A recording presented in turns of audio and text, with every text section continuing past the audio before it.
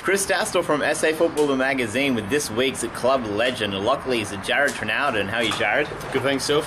Yeah, I'm good. So when did you first get involved in the club? I was involved in the club about 2009, played there for a few years, then unfortunately moved, and then came back to the club because I love the environment. It's a good country feel football club, so yeah. And what have been your big accomplishments at the club?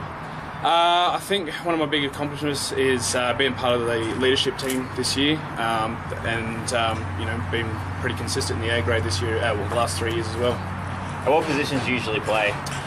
Centre half back or full back mainly. The last couple of weeks been rotating into centre half forward as well. And who are the club sponsors for this year?